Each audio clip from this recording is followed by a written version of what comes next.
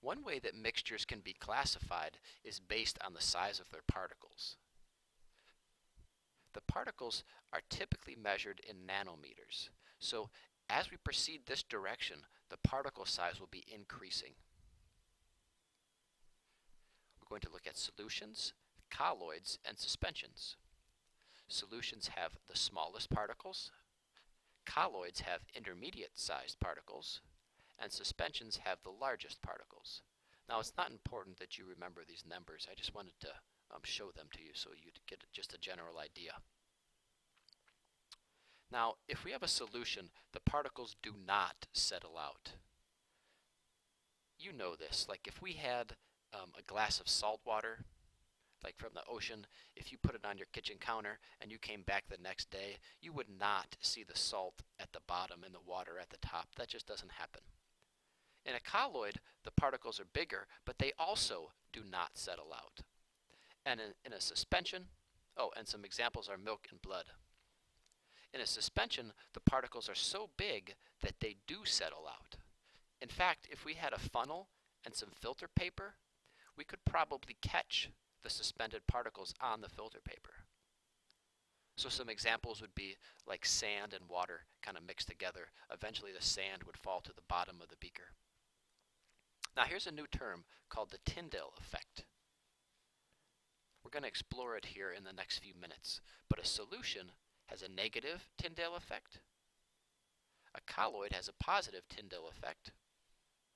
And a suspension has a positive Tyndale effect. We'll come back to that. Here's some example of colloids. Like we saw in the previous slide, milk was an example of a colloid. And these little blobs here, well, these are fat globules. Those things will not settle out. What we have here is blood. This area here, that would be like the watery component of your blood. And of course these red things are the red blood cells. Platelets, those help with blood clotting. And then neutrophils and eosinophils, those are two examples of white blood cells. So you can imagine what would happen if your blood cells all pooled in your feet. That doesn't happen. So a colloid, the particles are large, but they don't settle out. All right, let's look at the Tyndale effect. A positive Tyndale effect, that can be achieved by shining a light or a laser through a beaker. Now, if the light is refracted or scattered by the particles, that means it's a positive Tyndale effect. So particles in the mixture will cause incident light to scatter, and the light will easily be seen. A negative Tyndale effect, that's when the particles in the mixture do not scatter the incident light, and the light will not easily be seen.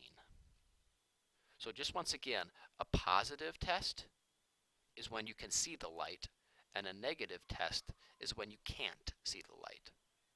And the reason why you can or can't see the light is because the particles will scatter the light.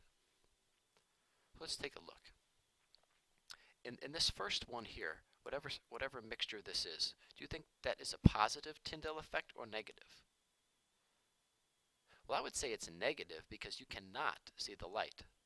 So in this mixture, there are small particles, so small that the particles do not scatter the light. Conversely, this is a positive Tyndale effect. Whatever particles are in here are large enough that the light will be scattered. Let's do one more example just for practice. Well, what do you think? It looks like they've poured some type of mixture through a funnel. Maybe they've even separated out some of the solids. So maybe what they poured in here was a suspension. But the suspended particles got caught. So maybe what went through was either a solution or a colloid. Well, my guess would be that it's a solution because you can see the light. That's a positive Tyndale effect. If it was a solution, you would not be able to easily see the light.